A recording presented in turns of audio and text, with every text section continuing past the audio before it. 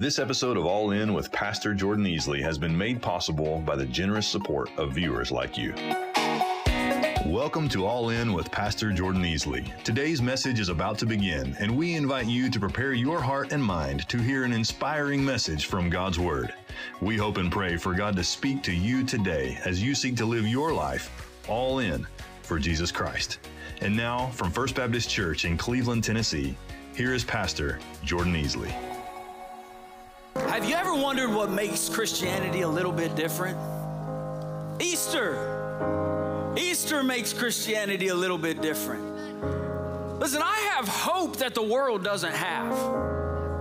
And I've got a hope that's a no-so kind of hope, not a hope-so kind of hope. Anybody else with me on that today? Listen, I don't just hope that I'm forgiven. I don't just hope that I'm saved. I don't just hope that I go to heaven. Listen, I know I'm going to heaven. You know why? Because Jesus is alive and Jesus is different. Listen, the reason I have hope today can be summarized in the 8 words that you find in Matthew chapter 28. In verse 6, it's the Easter story. Listen, the angel spoke to a couple of ladies, Mary Magdalene and Mary, the mother of Jesus. And what did he say? He said, "For he is not here, for he is risen." Listen, that's the reason I have the hope that I have today. It's the reason you should have hope today, because Jesus is different.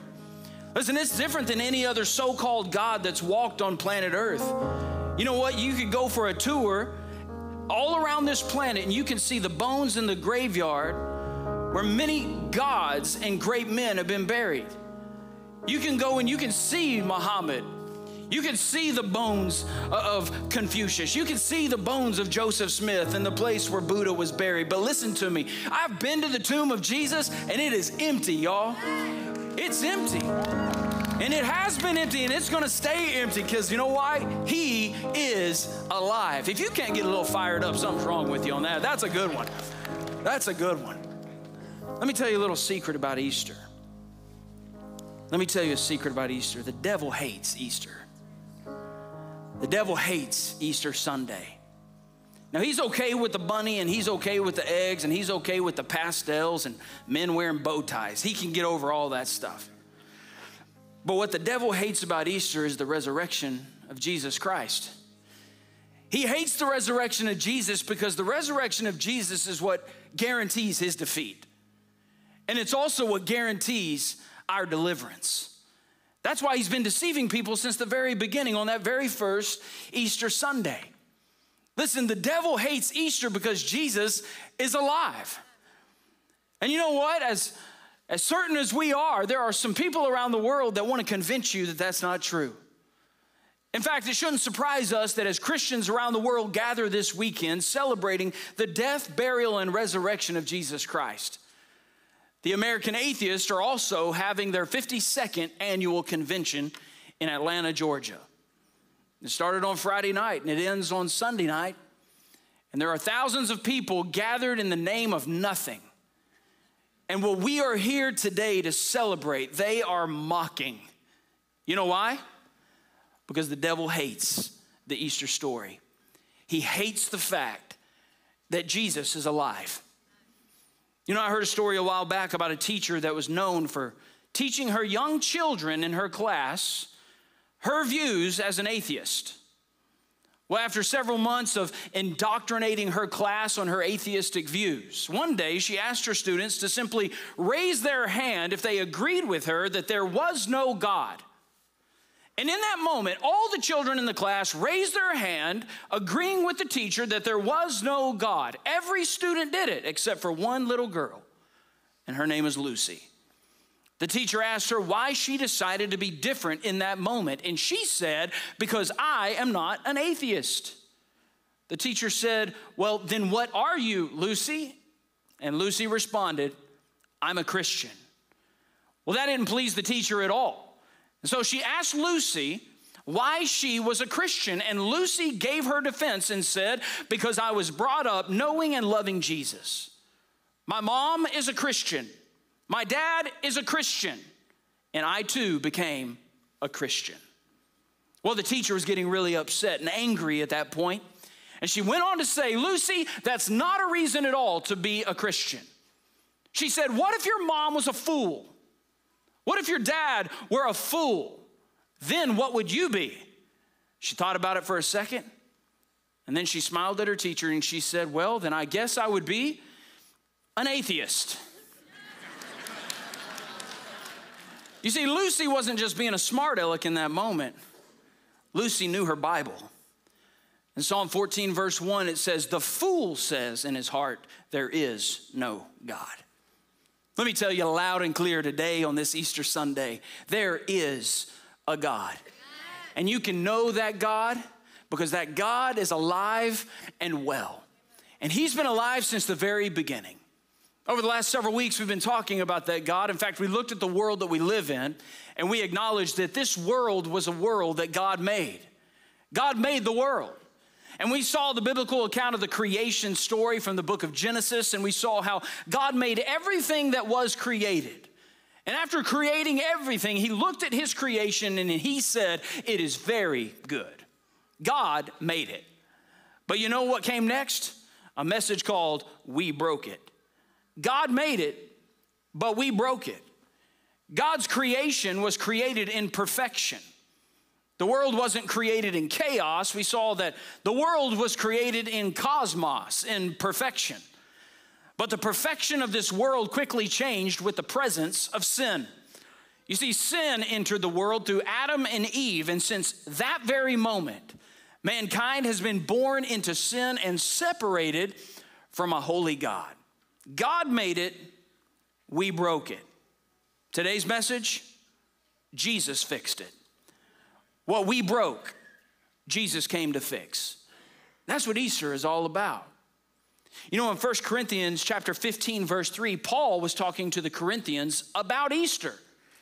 And he told them, for I passed on to you as most important what I also received, that Christ died for our sins according to the scriptures, that he was buried, and that he was raised on the third day according to the scriptures.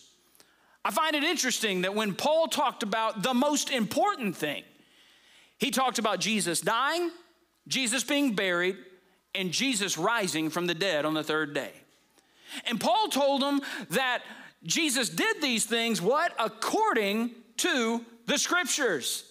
Meaning Jesus not only claimed to be the Messiah, a lot of people were claiming to be the Messiah in Jesus' day, but he was showing that he proved that he was the Messiah because he fulfilled the prophecies in the scriptures. He didn't just die, he rose again, proving that he truly was the Son of God. See, Jesus was God in the flesh, and he came to this earth to fix our greatest mess and to solve our greatest problem. Jesus came to erase the sin that separates us from God and to give us a hope that we can't do anything to deserve. See, because of what Jesus did on Easter Sunday, we have hope today. It's available for you right now. Because now we as sinners can be reconnected with the holy God that created us in the first place. And that's what we're talking about today. We're talking about the good news. We're talking about the gospel. Ever since Adam and Eve chose sin instead of choosing God in the garden, we've had this moment where we get to choose what we're going to do with God. You see, you and I were created with a sin nature, and I don't have to convince you today that you're a sinner. Every person in this room knows that you're a sinner. I mean, we can get real slick and we can show up like we've got our act together, but in our hearts, we know that we are a little bit messed up. That's our sin nature. It's a result of what happened in the garden. You see, the Bible talks about that in Romans chapter 3, verse 23. It says, for all of us have sinned and fallen short of the glory of God. That says that we were all born into sin. And the Bible says that because of our sin, there is separation between us and God. There's separation between sinful us and holy God. But that hasn't stopped us from trying to get to God, has it? You know, all of us know what that's like. There's something intrinsically inside of us that wants to get to God. We desire eternal life, and because of that, we try our very best to get to him. In fact, I see it all the time. Just last week on an airplane, I was having a conversation with the person next to me, and I simply asked him a question. I said, hey, would you consider yourself to be a Christian? It's always an interesting question, by the way. But the response was very simple. After asking that question, this man looked at me, and this is what he said. He said, sir, I am trying my very best to become a Christian. You see, humans have been trying to get to God for a long time. In fact, we may have somebody here today that's been trying to get to God. You've been trying to become a better version of yourself. You've been trying to earn your way to salvation or to heaven. Listen, we try to be good people. We try to make good choices. We try from time to time to give generously or to serve faithfully, and we show up to church when it's convenient. We try to have good marriages. We try to be good parents. And we hope that at the end of our life, when it's all over on planet Earth, we just hope that the good in our life will outweigh the bad in our life, and this good and generous and gracious God will somehow open the gates of heaven and allow us to experience heaven for all eternity. We hope and we try. The only problem with this idea of trying is what we read in Proverbs chapter 14, verse 12. You see, this verse talks about our attempts to get to God on our own. It says, there is a way that seems right to a person, but its end is the way to death. When you think about heaven being the desired destination of our heart, I think just about every one of us would say, man, we want to go to heaven. And yet, when we think about that being the desired destination, it appears as if there should be multiple ways to get there. You can go this way or you can go that way. It's kind of like plugging a destination into your GPS. It'll say, you can go this way. It's going to take a little bit longer than this way. You can go this way. It's going to be a little bit more scenic than this way. There should be multiple ways to get to that desired destination. And yet, when you look at the words of Jesus, and when he talks about the way to heaven, he makes it very clear in speaking of himself in John chapter 14, verse 6. He said, you want to know the way? He said, I am the way. I am the truth, and I am the life. Nobody comes to the Father except through me. Get this today. There's only one way to get to Jesus, and that's Jesus. There's only one way to get to heaven, and that's Jesus. There's only one way to experience eternal life of satisfaction and abundance, and that's through Jesus. Salvation has always required a sacrifice, which means in order for you and I to truly be saved and forgiven and seen as righteous in the eyes of God, in order for unholy people like us to enter into a real relationship with a holy God, the Bible says God would have to provide a sacrifice. And you know what? He did. He provided a sacrifice, a perfect sacrifice that was able to pay your sin debt and my sin debt, and he provided that sacrifice in the form of his one and only Son. It's John chapter 3, verse 16. It says, for God loved the world in this way. He gave his one and only Son so that everyone who believes in him will not perish, but have eternal life. That next verse says, for God did not send his Son into the world to condemn the world, but to save the world through him. Do you get it? Jesus lived and he died and then he rose again to prove that he truly was the Messiah. The Bible tells us he wasn't just a good man. He was the Son of God and God the Son. And since that moment in time, the moment he came and died and rose again, people like us have had the privilege of believing in him, trusting in him, giving our lives to him, following him. And yet, even with that privilege and opportunity, there are still people on planet Earth who have rejected him. Look at what it says in verse 18. It says, anyone who believes in him is not condemned, but anyone who does not believe is already condemned, because he has not believed in the name of the one and only Son of God. That word believe is probably the most important word in the whole Bible, because it shows us what's required for salvation. He said, if you want to be saved and forgiven and restored, if you want to have eternal life, you have to believe. The only problem with that word is when it's translated into the English, we get one word. It's the word believe. In the Bible, you have multiple ways of believing. But we just have this one word, so it's a little bit confusing. And when I say it's confusing, here's what I mean by that. Statistics show right now in America, 92% of Americans claim to believe in God. Let me ask you a question. Do you believe that if the world ended today, that 92% of Americans would be in heaven for all of eternity? I can tell you right now, there's not a chance. The Bible says that the demons in hell believe in God. You ever read that? Do you believe the demons are going to heaven? They believe. The Bible says that Satan himself believes in God. In fact, the Bible says that Satan tempted Jesus for 40 days. Well, you have to believe in Jesus if you're going to tempt him. So when you see that word believe and you see all it requires is for me to believe in God to be saved, then the question has to be, do I have the right kind of belief? The kind of belief that Jesus requires for salvation. It would be a shame if I had the wrong kind of belief and I missed Jesus and I missed eternity in heaven. See, there are a lot of different ways that we can believe. For instance, I believe this is the greatest church in America. I can stand here and say that with confidence today, and I believe I could debate you. I'd be willing to argue that. But if I got real honest, my belief in that statement is based off of an opinion. I can also tell you that I believe right now that 2 + 2 = 4. Anybody want to argue that? 2 + 2 = 4. And I can tell you that that belief is something that can be defended because that belief is based off of fact.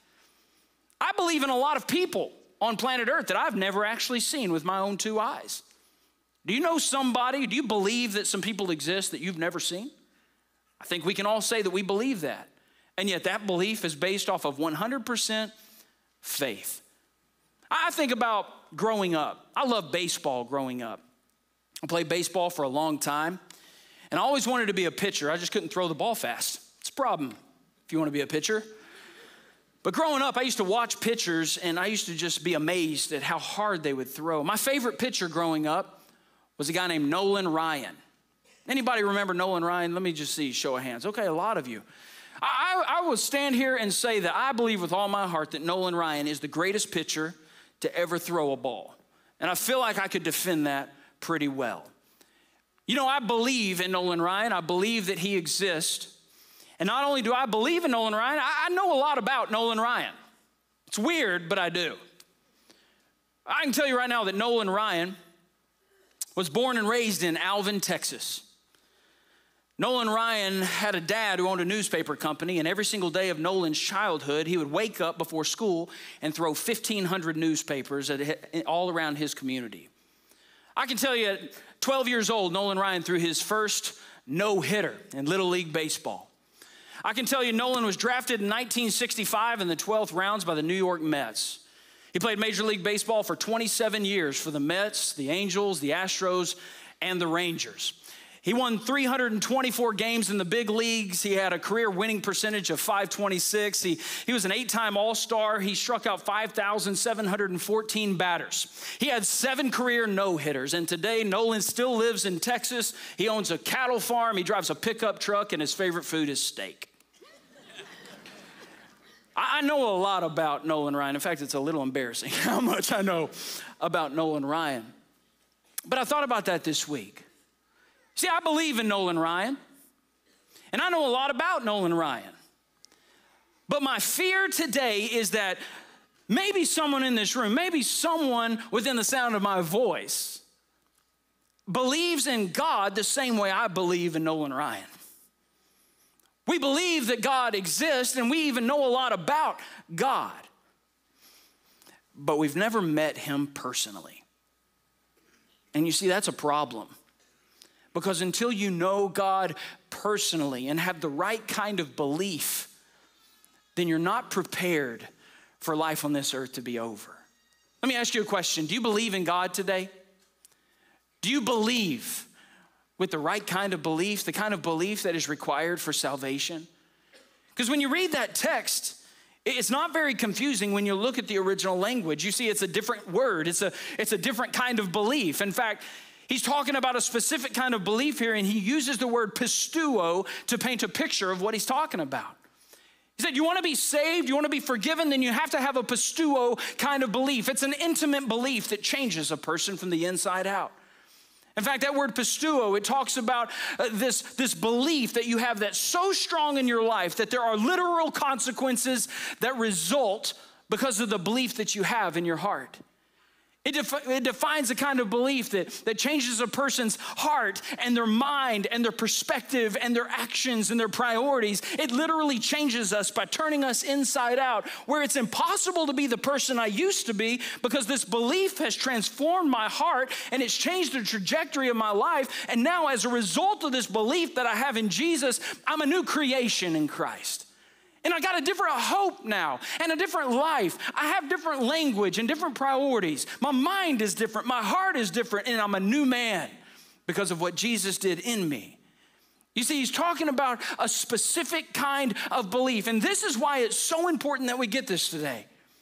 Because verse 18 just told us when you don't have that kind of belief, guess what? You can be religious and you can be slick and you can try to become a better person every single day of your life. But he says if you don't believe in Jesus, you will be condemned. And that condemnation, it paints an ugly picture. It paints an ugly picture of what it looks like to be eternally and spiritually dead. I'm talking about eternity here. And that's why this is such a big deal. Read it again in verse 18.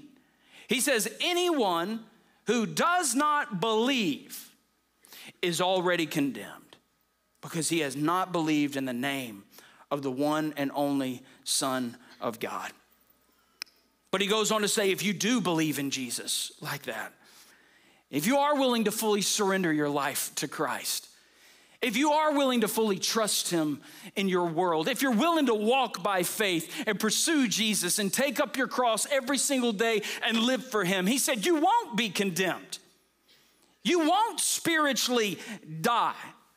You won't be separated from the God who loves you and created you in the first place, but instead, he said, you can experience what it's like to be eternally alive.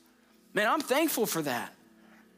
And yet God knows that some people in this place are facing a real fork in the road here. And he's saying, are you going to continue to go this way or that way? You're not going to sneak your way into heaven. You're not going to go partially in with Jesus and slip through the crack. You see, Jesus didn't come and live and suffer and die and rise again so that you could date him on Sunday and live however you want on Monday. He's not okay with being your weekend fling. Jesus isn't okay with that at all. He said, I came to be your Savior, yes, but I also came to be your Lord. And if you're unwilling to make me the Lord of your life and to surrender all to me, then don't think that your belief is an adequate belief. He's not okay with being your weekend boyfriend. He wants to be your King of Kings and Lord of Lords, the one you depend on and follow and trust every single day of your life. Listen, do you believe in Jesus like that? Listen, you can continue to deny the fact that Jesus rose from the grave, and you can continue to be wrong. You can continue to reject Jesus and pursue death as you chase the pleasures of this world and the pleasures of this flesh, and you can continue to live in sin. Or today could be the day where you surrender all and say, man, I don't care who knows, I don't care who sees. Today is the day that I'm going all in with Jesus Christ. Today I'm gonna run to Jesus, and I'm gonna stop living a life where I am spiritually dead. And from this point on, I'm going to experience what it's like to be spiritually alive. And can you say that you're spiritually alive today? I really want you to think about this. I want you to define your belief today. Is your belief in Jesus an all-in kind of belief? Is it a kind of belief that has transformed you? Have you experienced what it's like, not to pray a prayer or to be baptized? I'm talking about a spiritual renewal, a moment where the old you died and the new you rose. Are you spiritually alive today, men? Are we leading our families as men of God? Ladies, are you fully engaged and all in with Jesus Christ? Or has he transformed your heart and made you a new person? Students, are you there with Jesus? Or are you simply a Christian because you were born into a Christian home, living in a Christian community with a lot of Christian values? Listen, I'm not talking about any of that. I'm saying, has Jesus changed you and given you purpose and hope that you didn't have? Senior adults, are you ready to meet Jesus? You think Jesus is finished with you? Maybe the reason your heart is still beating and lungs are still breathing is for this moment in your life. Maybe God knows that you're not ready because you have the wrong kind of belief. Maybe you need to step away from religion and step into a relationship and finally come to God with open hands and open arms and say, God, I need to be 100% yours. I give my life to Christ. Man, are you ready to meet Jesus? Are any of us ready to meet Jesus? I'll tell you what, I am. And I am because I've been saved. And I know I've been saved because I've been changed. And because I've been changed, I live with a different purpose. In Romans chapter 6, verse 13, it goes on to say, but as those who are alive from the dead. It's talking to us believers. He said, offer yourselves to God, all the parts of yourselves to God as weapons for righteousness. For sin will not rule over you because you are not under the law, but under grace. He reminds us we are saved not from the law. We're not saved from our behavior. You're not going to go to heaven because you're a good boy or a good girl. You're going to heaven if you are saved by grace through faith.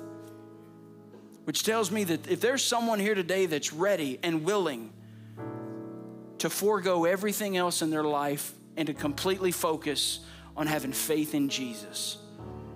If there's someone in this place that's ready to go from being spiritually dead to becoming spiritually alive, that God meets you at your point of need. He meets you in this place, and He will radically change you if you'll let Him. So here's what I want to do, and this is going to be a little weird, so prepare yourself. Normally, preachers love to do the whole, like, let's close our eyes and let's bow our heads and make it real easy to respond to Jesus. Here's what I want us to do. I want us to keep the lights up, and I want to keep our faces up and our eyes aware. Because if somebody's ready to meet Jesus in this place, then nothing is going to stop them from saying yes to Christ. Not even a lot of people in a building. So before we do that, can I just say, if you're ready to ask Jesus to be your Lord and Savior, if that's you, I want you to close your eyes. Everybody else, keep them open. And say, Lord, I want to know you and I need you today.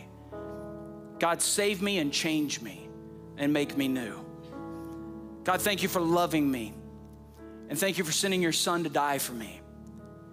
And God, in the best way I know how, I give you my life, I give you my everything, and I ask you to make me a new creation, a new person with a new hope and a new life. God, I turn away from my sin and I turn to you as the King of Kings and the Lord of Lords of my life. God, I look forward to serving you. I want to be a child of the King. Give me the courage to live for you and follow you all the days of my life. God, let me never, ever forget this moment. Let my life be changed. God, give me courage today in Jesus' name. Amen. Hey, I just believe that somebody prayed that and meant it. I just believe it. And so in just a second, here's what I'm going to ask you to do. If you prayed that prayer and today is your day, I'm going to ask for you to stand up. And you know what? You're going to stand in a room filled with people that are going to go crazy. They're going to go bananas when you stand up. In fact, there may be some people that have been praying for you. And so when I say 3, I want you to stand up. It's a 1-second response, by the way. If you know that this was your day, don't hesitate. Don't give the devil the satisfaction of your hesitation. Ready? 1, 2, 3. All across the room, if today is your day. Praise God. Anybody else? Stand up if this is your day. Amen. Amen, buddy. Come on, man. Amen. Anybody else want to join them?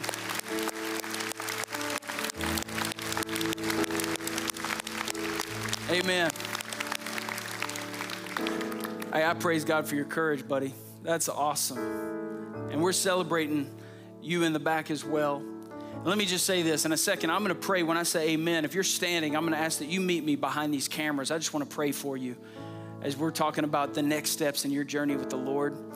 And if you didn't stand up, and you should have, if you chickened out, it's not too late. I want to pray with you as well as we sing another song. But let me pray for us as we just celebrate what God has done in this place. Father, today we love you and we are grateful that you love us. Thank you for Easter. Thank you that we have hope today. May we never take the gospel for granted. God, thank you for continuing to save and change lives. And I pray that we would be reminded of the hope that we have and how awesome it is that we serve a risen Savior in this place. We love you and we thank you for this time of worship. And it's in Jesus' name we pray. And all God's people said, amen, amen. I know that most people watching this message today know what it's like to have their identities changed by God. I mean, you're watching a sermon on TV. But I can't help but think about that one person that's watching this right now that's never gone all in with Jesus and been changed by God. You know what's awesome about our God? He stands ready right now to forgive you of every sin you've ever committed. He stands ready right now to save you, to make you new, and to come into your life and change you from the inside out. Our God can do that right here and right now. You say, Jordan, what must I do to be saved? How can I know that Jesus has saved me and forgiven me and prepared me for eternity? Well, you know what it says in Romans 10, verse 9? It says, if you confess with your mouth that Jesus is Lord. Let me ask you real quick. Are you willing to make him your Savior and Lord today? Are you willing to fully surrender your life to God in this moment? If so, then confess that to him. That says if you confess with your mouth that Jesus is Lord and believe in your heart that God raised him from the dead. Let me ask you, do you believe that today? Can you honestly say that you believe in your heart that God raised Jesus from the dead? Can you believe in your heart today that Jesus is who he claimed to be? That verse says, if you confess with your mouth that Jesus is Lord and you believe in your heart that God raised him from the dead, you will be saved. Are you ready to be saved today? Then pray this with me. Jesus, I know that I need you because I cannot save myself. Tell him I turn away from my sin and I turn to you because I believe you're the Son of God. So in this moment, I'm asking you to step out of heaven and to step into my life. Save me, change me, make me new. Give me the courage to live for you. Give me the courage to follow you all the days of my life. And tell him, Lord, I pray that I will never, ever be ashamed of this decision to follow you. In Jesus' name, amen. If you just prayed that prayer and began a real saving relationship with Christ, then the Bible indicates that the angels in heaven are rejoicing for you today. And in the same way, I want to rejoice with them. So do me a favor if you would. If you just prayed that prayer with me, I want to invite you to send me a message right now indicating the decision you made to follow Christ. You can do that in this moment by sending a text message. Text the word SAVED to the number 74784. And when your message arrives, the first thing we're going to do is pray and thank God. But next, we're going to text you back and we're going to celebrate with you. And then I'm going to send you a free gift in the mail that I believe will bless you big time as you begin this journey with the Lord. I am thankful for the men and women who financially support our ministry. It's because of their faithful giving that we can do this today. Thank you for watching this broadcast, and just know, I pray God's very best over you today as you go all in with him. Every single week, this broadcast is being made available to millions of people around the world, which means that every single week, there are scores of people learning God's Word, being challenged in their faith, hearing the gospel, and even being saved. God is blessing the expansion of this ministry in a supernatural way. He's using people like you and the generous gifts of Christ's followers all around the world to make this broadcast possible. I want to invite you to consider joining our growing army of all-in friends and become a partner in this ministry. In fact, today, if you give a gift of any amount to this ministry, I'm going to send you a copy of my latest book, Escaping the Cage, just as a way of saying thank you. Thank you for believing in this ministry. And thank you for doing your part to advance the gospel message all around the world. If you would like to give a gift today, you can do that in a number of ways. The first way is you can send a text right now. Text the word book to 74784. Or you can visit our website at goallin.tv and then click the give button. Or you can send a check to All In to the address below. And when you give a gift, just know that you've got a gift coming back to you. As always, any gift that you make to this ministry is tax deductible, and I want to thank you in advance for your partnership and for your prayers. I'm praying God's best for you today as you go all in with Him. This episode of All In with Pastor Jordan Easley has been made possible by the generous support of viewers like you. We hope and pray for God to speak to you today as you seek to live your life all in for Jesus Christ. In Luke chapter 12, verse 33, Jesus said, "Sell your possessions and give to the poor." For many years, I would read verses like this one, and I would find ways to justify my disobedience. Because for a long time, I wasn't thinking about the poor. I wasn't using what God had given me to help resource people that were stuck in poverty.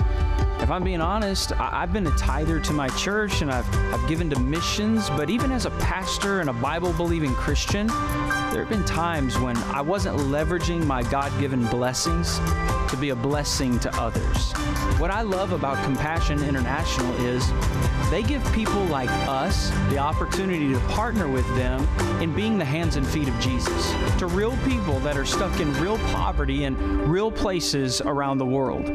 And for just $38 a month, just a little over $1 a day, my family is given the opportunity to not only provide food and sustenance to kids that are hungry, and not only provide the funds that are necessary for a child to go to school, but I'm partnering with a gospel-centered ministry that puts real people on the ground.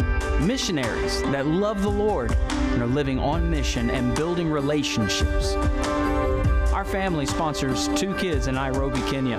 Their names are Jabril and Zakiya. And not long ago, I had the privilege of flying to their hometown and meeting my 2 Compassion kids face to face. I met their families, we kicked a soccer ball, we shared a Coke, and they thanked me over and over again, not for sponsoring them, but for loving them. Today, Jesus reminds us all that where your treasure is, there your heart will be also. Man, would you join our family in sponsoring a child through Compassion? If you'd like more information on how you can join in this mission, right now you can send a text. You can text the word Compassion to 74784, or you can click the Compassion link on our website at goallin.tv. I can promise you this, you can't spend $38 in a more effective or more mission-minded way than this.